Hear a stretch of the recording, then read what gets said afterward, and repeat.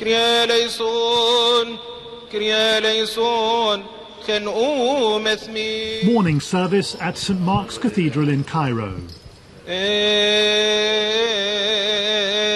Today, the ancient liturgy is the setting for an even more remarkable ritual.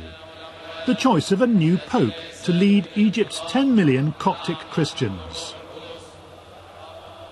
From a group of young boys, one is to be given the honour of selecting the new pope.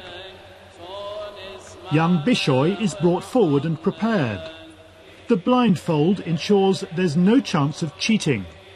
This may be the hand of a boy, but Copts believe it is being guided by God. From the glass jar, a name is pulled out. The paper is shown to the congregation. The new pope is to be Bishop Tawadros.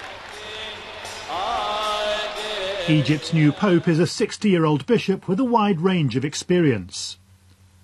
Bishop Tawadros has studied in Britain, worked inside and outside Egypt, and even run a medicine factory. His task now is to lead his community through a time of great uncertainty. The Muslim Brotherhood have taken power in post-revolution Egypt, and some Islamists want a strict implementation of Islamic or Sharia law. Christians fear being sidelined in a country in which they play a vibrant part.